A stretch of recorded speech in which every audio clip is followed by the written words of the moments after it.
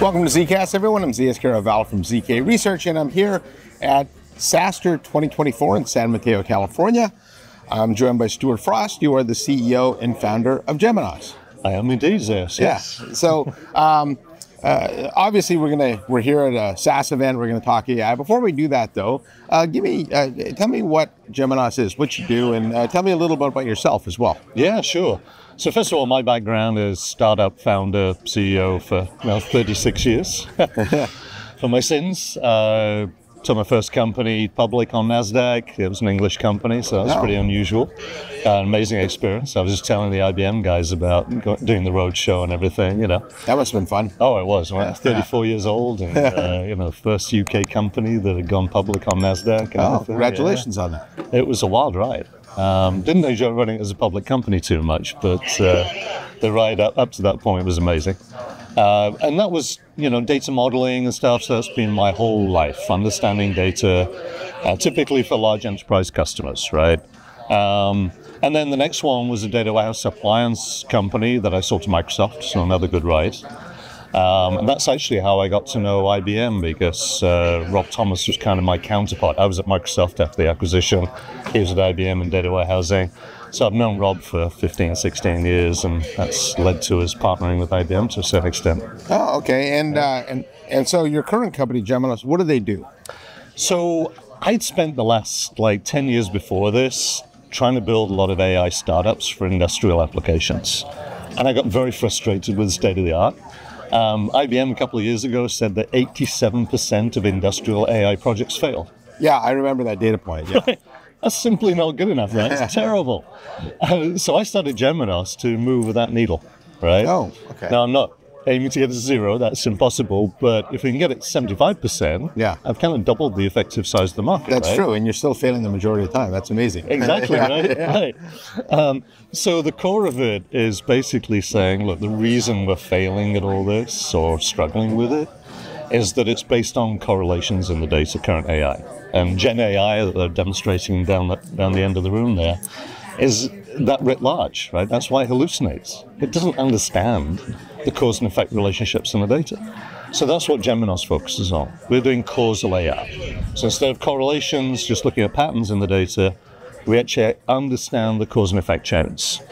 And we're really focused on helping our big industrial customers in agriculture, energy, that kind of thing, to make better decisions. So the whole platform that we've built is oriented around using this new causal AI technology and math to help our customers make better decisions. And then why did you decide to partner in the area of AI versus building yourself? So we've built our own platform, right? We've used a lot of open source pieces.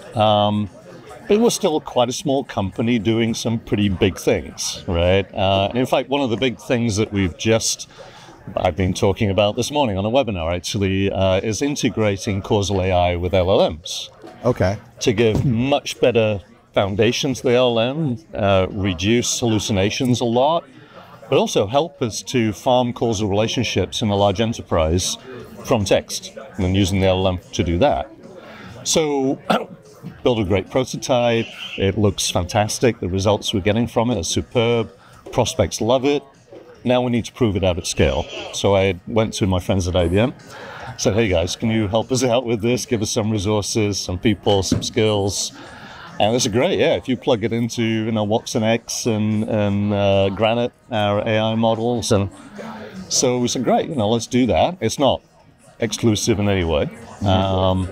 But they've been great. Can't speak highly enough of them, giving us resources, helping us out, to really test it at enterprise scale. And then, of course, the ultimate goal is to hopefully have them take it to market with us as well, which we're talking to them about too. Oh, that's great. Yeah. And so which IBM products are you using? You said watsonx. Yeah, and really it's the whole range of LLMs that they have, the various Granite models, obviously they host Llama, that kind of thing. We're completely agnostic in terms of which LLM we use. And our platform is completely open, so we can run in any cloud environment, any AI tools. So, watsonx AI is a great fit for us. We can run everything in there.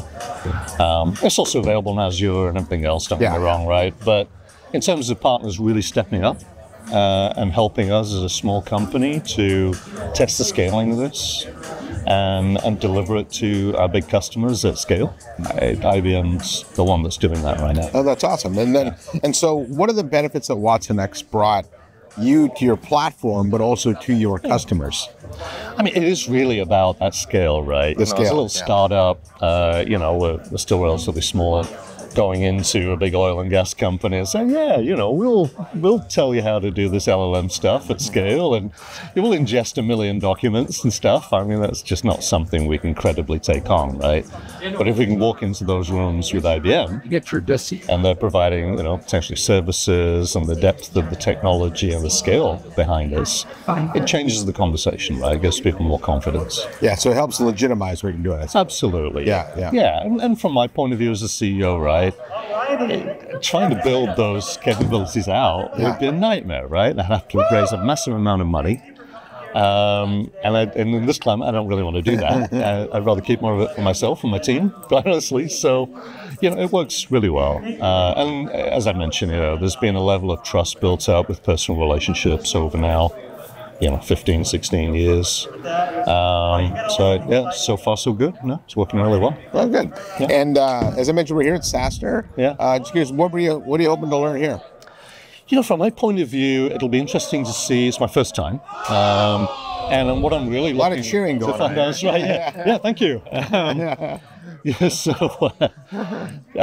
From my point of view, it'd be interesting to see if our target customers are really here. Yeah. There's a few VCs, so I'm setting up, I've got meetings set up with a few VCs who are interested. That always helps. We're down in Orange County, so I live in Laguna Beach, which is very nice, but it's not exactly a hotbed of VC activity, right? It's not Sand Hill Road. No, it's not. So I tend to use these opportunities to get in front of a few people. Really just test that out, but so interesting from that perspective, and obviously hang out with the IBM guys a bit, get to know them a little bit more. It's always good to have FaceTime when it's such an important partnership for a little startup. You don't get to have that very often.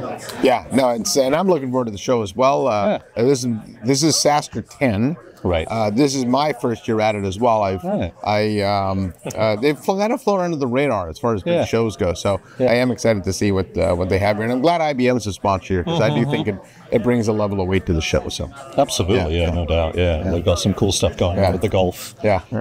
So apparently, what it does is it gives you an LLM-based commentary. So as you're playing the virtual golf course, it kind of commentates back to you. So I'm trying it. Well, that's I'm not pretty a golfer, but you should try it out. I will try it out. So anything else you want to add, Paul? I think that's covered the ground, really. I mean, like I say, we're just finding IBM to be very open to partnering with us as a startup. I think they're doing the right things. So like I said, I've done this for 30 odd years as CEO founder. It's really hard for a startup to partner in the right way with companies the size of IBM, right? It's notoriously bad. They can soak up a lot of time, a lot of energy, and deliver nothing. Yeah. Right? IBM, I think, in this new iteration and how they're going about it, it looks pretty good so far. Well, I know they're all in on watsonx, and you bet. And I do know that a lot of the innovation is going to come from startups like yourself.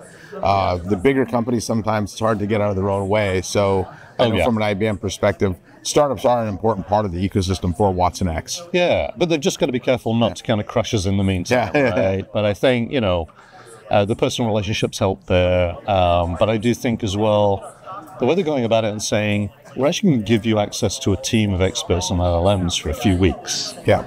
Right, really try this out, test it at scale, and then if that looks good, we can start talking to customers about it. That's a very fast path if that works out. Yeah. Well, that's the idea of co-innovation. So. Yeah, you bet. Just difficult. It's easy to say, easy to put a plan out, hard to execute. Yeah. But I got to say, so far, it looks pretty good. All right. Yeah, we're excited. All right, Stuart. Well, anything else you want to add? That's good. Well, I appreciate your time and appreciate the introduction to Geminos. Of course, yeah. And keep up the good work you're doing at IBM. Yeah. Thanks, Sis. All right. Nice to meet you. So on behalf of Stuart Frost from Geminos, I'm ZKast from ZK Richardson. Thanks for watching. Make sure you hit the subscribe button, and I'll see you next time on the next episode of ZKast.